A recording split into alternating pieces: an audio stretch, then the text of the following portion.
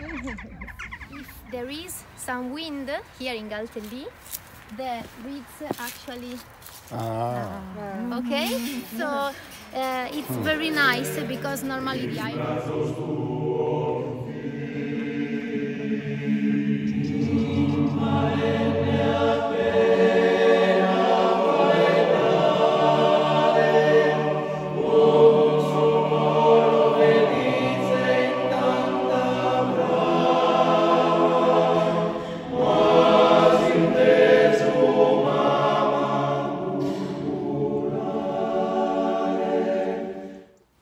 There is another world, but it is inside this world.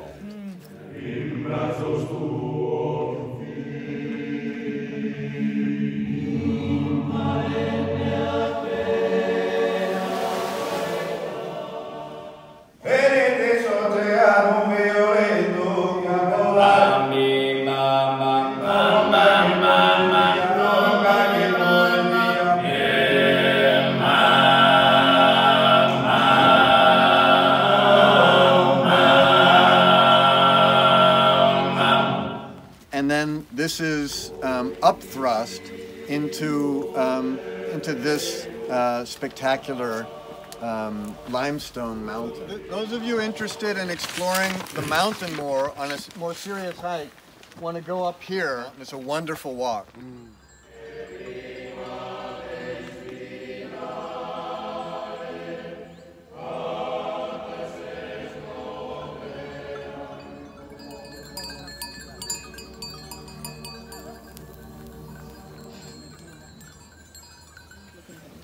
Right after the bark is taken off, the tree is spectacular. Titled La Ginestra.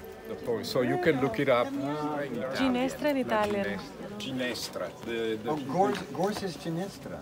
I mean, Ginestra is kind of a generic name. So in central Italy, at points you just see these huge patches of yellow. Yeah, just those hills, the hills on the Apennines. It's not a 2,000 meter, but you'll see for yourself. No, that is Mediterranean plant. That one is a ficus. So it's just a cave? It used to be a dwelling, a home, Domus de Llanas. Yeah, they do. So this is a country church. When this was built, the town was much smaller, and it is devoted to San Giovanni, Saint John the Evangelist. It needs some work, and now it's closed for winter, and they are taking care of it.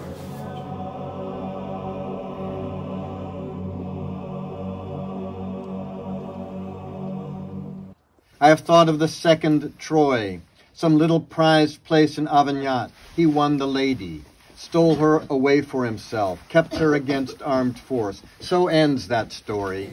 At 7 p.m. there will be another singing and performance event for 1/2 hour at another church.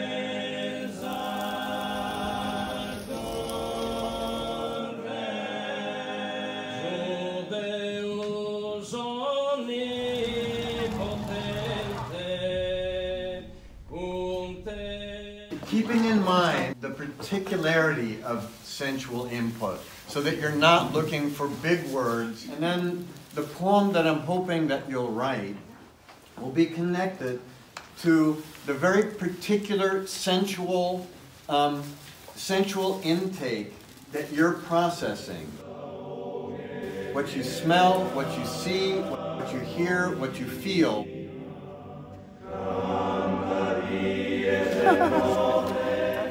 I will send you a letter. She offered. It's a graveyard.